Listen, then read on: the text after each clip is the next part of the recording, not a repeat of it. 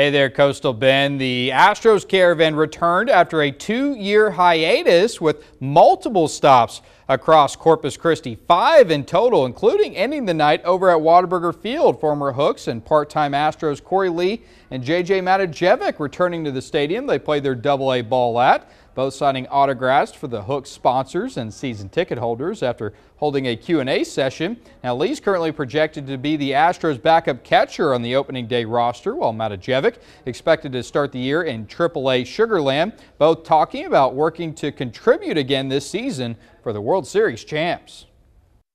It makes me even want to work harder, just because I know that they're going to be putting in the work, so that means I got to put in 10 times the work because I'm going to be catching them. So I got to prepare myself to do that this year, and it comes from starting in January, man. It starts now, communicating with the pitchers, texting them, calling them, no matter if it's about baseball or if it's not, and just trying to grow the relationships with all of them because I know that that's what's going to take the Astros to the next level.